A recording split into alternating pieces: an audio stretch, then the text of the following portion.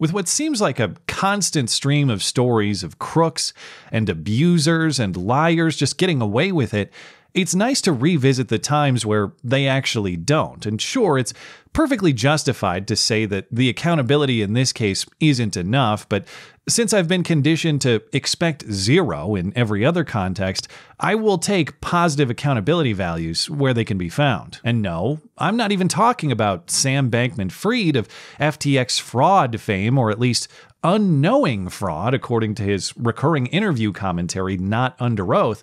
Of course, saying that under penalty of perjury will now be avoided by the timing of his new charges and pending extradition from the Bahamas that abruptly canceled his sworn testimony before members of Congress. I'll believe in accountability in that case when I see it, or maybe when the cameras see it. There are a lot of steps between the beach house and the prison cell, a lot of opportunity for Epstein-style oddities and malfunctions in the meantime. So before we all move on from a prior scandal, there is something of a proper ending to discuss, or at least the prospect of one. Recall the story of the Loudoun County Public School District in Northern Virginia that was the primary flashpoint in something of a trend across the country of conflict between parents and school administrators last year. It's a story that was consequential nationally in that it was a primary piece of evidence that the National School Board Association used in a letter to President Biden that characterized these parent protests as a form of domestic terrorism and hate crimes, a letter to which Attorney General Merrick Garland personally responded without dispute of those allegations, and a pledge to have the FBI look into the matter. And of course, even more importantly, it was locally consequential because a serious crime against a student was covered up in pursuit of the ideology. Remember, the worst of this scandal wasn't about masks. It wasn't about pronouns or critical race theory. It was about the rape of a student in a school bathroom. One of the most animated, terrorist-adjacent parents of the controversy was Scott Smith, who was arrested for disorderly conduct at a June 22, 2021 Loudoun County School Board meeting after things got physical. At the time, we were supposed to believe he was just some enraged right-wing fanatic motivated by his hatred for the science or for trans people or for historic fact, but it turned out he was enraged by exactly the sort of thing that should enrage any father, an attack on his daughter and a subsequent cover-up. Smith attended the meeting because his daughter had been raped in a school bathroom by a male student the month prior on May 28th. Unsatisfied with administrative action, he spoke at the meeting to ask what school officials planned to do about it. And things didn't get rowdy because Smith couldn't ask a question politely. Things got rowdy because he wasn't treated politely. According to a newly released grand jury report, another attendee was accosting and bullying Smith's wife, and this woman told the couple that the assault on their daughter did not happen in the way they described. The woman threatened to ruin Smith's business on social media. Smith responded in colorful terms, and the scuffle ensued, resulting in Smith's arrest. We have this grand jury report after new Governor Glenn Youngkin convened it to investigate this story as one of his first acts as governor in January. And after nearly a year of investigation, we not only have the facts now, but we have charges too. The now former superintendent of the school district, Scott Ziegler, fired upon the publication of this grand jury report, has now been indicted on several charges, but notably for lying about what happened, despite his knowledge of what did. Because of course, this isn't just a case of what happened in a bathroom attack. It's a case of lies and a cover-up to shield ideological goals from any damage. The grand jury report corroborates the reporting of Luke Rosiak at the Daily Wire, who broke the story last year. In May 2021, Smith's daughter had indeed been raped in a bathroom at Stonebridge High School in Ashburn by a skirt and blouse wearing male student with whom his daughter had an existing relationship. The district handled that case by quietly transferring the attacker to another school, where he then sexually assaulted another female student in October. The attacker was convicted for both incidents in January and sentenced to supervised probation at a residential treatment facility. And of course, there are plenty of questions about the process in place that allowed a sexual predator to prey on another student elsewhere only months after getting caught the first time, but This latest indictment isn't about policy wisdom. It's about lying about what happened. The entire conflict at the school board meeting in Loudoun County that summer centers around not just the bathroom attack, but the policy that the school board was pushing, and indeed, soon thereafter passed. Parents were protesting, in part, a new proposed transgender bathroom policy in which students would be allowed to use bathrooms and locker rooms of their choosing based on gender identity. That policy was adopted later that summer on August 11th. Obviously, concerns about what could happen as a result of a policy that mixes boys and girls in bathroom and locker room settings were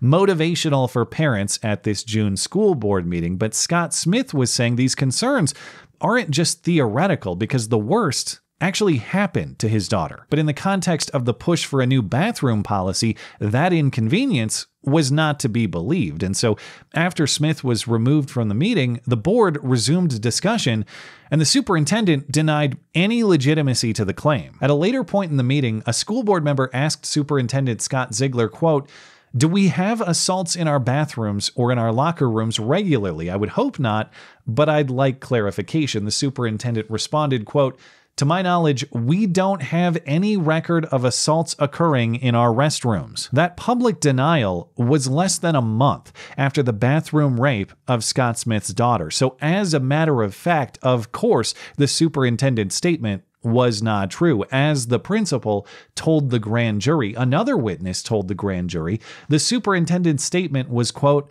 "a bald-faced lie." Superintendent Ziegler tried to wiggle his way out of the lie by saying that he thought the question was about bathroom attacks where transgender or non-binary students were involved specifically. It has since been denied that the attacker had a transgender identity, so technically he didn't lie because this attack involved no transgenderism relevant to the policy debate. That was Ziegler's defense. Except his statement didn't say that, nor did the question to which he was responding. Both referenced bathroom assaults in general, not transgender specific. Besides, it doesn't make sense to say we don't have any records of assault that happened as a result of a policy that we haven't implemented yet. And if we're supposed to believe that he's just absent-minded and he just forgot about such an event, well, the grand jury didn't buy that because the evidence doesn't support it. Records and testimony show that the superintendent was part of a meeting with the principal the afternoon of the original rape case. That same afternoon, the superintendent also sent out a group email to inform other school officials about the incident. This isn't an email he's just copied on and may have glanced at and forgotten about. This is an email he wrote to inform others about what happened, which he describes as, yes, a sexual assault in a bathroom. Add all that up, and the grand jury approved an indictment against Superintendent Scott Ziegler for the lie. 3 charges, actually. The lie plus other matters related to retaliation against a teacher's lawsuit, all misdemeanors. The school spokesman, Wade Byard, was indicted with a felony charge of perjury for lying under oath, believed to be lying to the grand jury itself about the matter. The perjury charge carries the prospect of serious penalty up to 10 years in prison. The 3 misdemeanor charges for the superintendent, obviously much less. Only a year of prison possible, though, of course, unlikely. And I should temper my appreciation for any accountability. 1, because that accountability hasn't actually been realized yet, but 2, because any punishment for the superintendent is likely to be insignificant compared to what is actually a reward. Reportedly, Ziegler will receive a $350,000 severance payout because he was fired without cause, even though the cause was clearly the release of the damning grand jury report last Tuesday, immediately after which the board fired him. But even if the punishment is difficult to appreciate fully because it's actually mostly a reward, I will still appreciate the accountability of the truth. No more lies, no more obfuscation, just the facts for all to see. That is still a comparative win. And what was the reason for the lie? That is the heart of this scandal. It wasn't just to save the public image of the school district from the embarrassment of the sort of attack that shouldn't ever happen.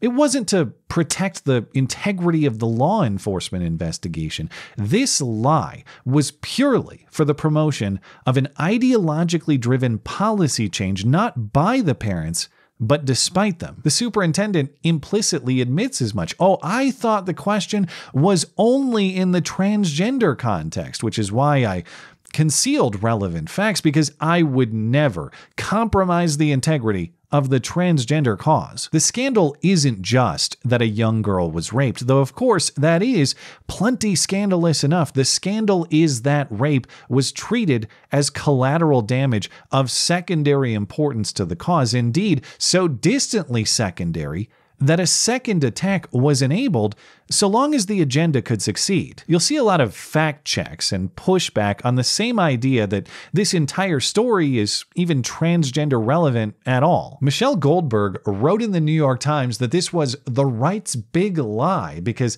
the attacker in this case wasn't actually transgender, and the inclusive bathroom policy at the time wasn't in place. And given the prior relationship between the attacker and Smith's daughter, this wasn't a case of a transgender student abusing a bathroom policy to target a victim as it was portrayed. Several similar pieces were published last year. Actually, there is no transgenderism in this story at all. The mother of the rapist says he doesn't even identify as female. First of all, given the photographic evidence, I will speculate comfortably that gender identity is at least partially relevant in this case. But even if it isn't, the scandal here is not the gender identity of the rapist or the bathroom policy that was in place at the time of the rape. The scandal is covering up that rape in service to the promotion of new policy. If you think the initial right-wing investigation into the matter characterized the issue wrongly, try no characterization of the issue at all, because that's what you get without it. Not a flawed story, but no story, and parents in the dark about what's actually going on at their kids' schools, as though it's somehow worse to have many of the facts with perhaps some slight inaccuracies than it is to have no facts at all. Fundamentally, this was never a scandal about what the correct bathroom policy is. This is a scandal about who gets to make that decision. Parents, with the entirety of the relevant information to consider and to, by the way, elect the board members themselves, or school administrators who think they know better and who think they're entitled to information control. And if you argue for the side of less information, you don't get to argue for information integrity simultaneously, because after all, the only reason you even have a story to scrutinize in the first place is precisely because someone else asked the questions that you refuse to. Thanks as always for listening and for supporting this channel. Always appreciate that thoughtful discussion down below, and especially over on Minds. That is at ML Christiansen. You're always welcome to coming out and chatting my live streams. Those are linked down in the description. Looking forward to it. Goodbye.